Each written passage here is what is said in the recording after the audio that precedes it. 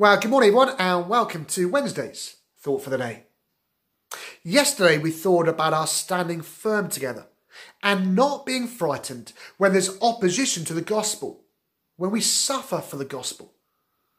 And Paul explained further in Philippians chapter 1 why it's such an encouragement to do so. First, it brings reassurance. He says in verse 28, "This is a sign to them, that they will be destroyed, but that you will be saved."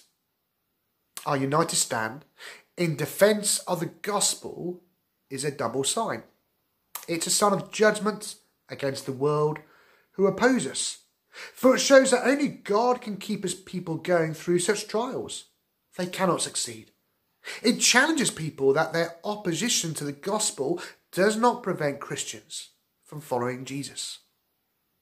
And it's also a sign of reassurance to believers that they really are the people of God and will be saved on the last day.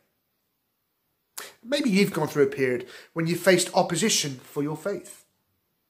You've been cold-shouldered by some, laughed at by others, and yet you've kept going. You've been unashamed of being a Christian. And as you stand firm, that is a sign to you. That is an encouragement to you because it shows you that Jesus really is working in your life. It assures you that your faith is genuine. That Jesus is giving you a stickability to the gospel that you never realised was possible.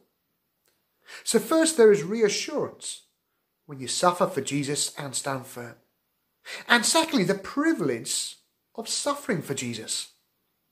It's amazing, isn't it? Paul says that to suffer for the gospel, it's actually a privilege. He writes in verse 29 to 30 that God calls us to suffer for the Lord Jesus, who has suffered for us. He writes, "For it has been granted to you on behalf of Christ, not only to believe in him, but also to suffer for him. Since you are going through the same struggle you saw that I had and now hear that I still have." Now, we'd always think of suffering in that way, but it's what Paul says. It's a gift from God to suffer for him as we publicly identify with Jesus. Indeed, if Jesus suffered and the Apostle Paul suffered, then we can expect to suffer too. So let's not despair if we're given a tough time for our faith. Instead, let's turn around our attitude towards it and draw deep reassurance from it. Let's pray.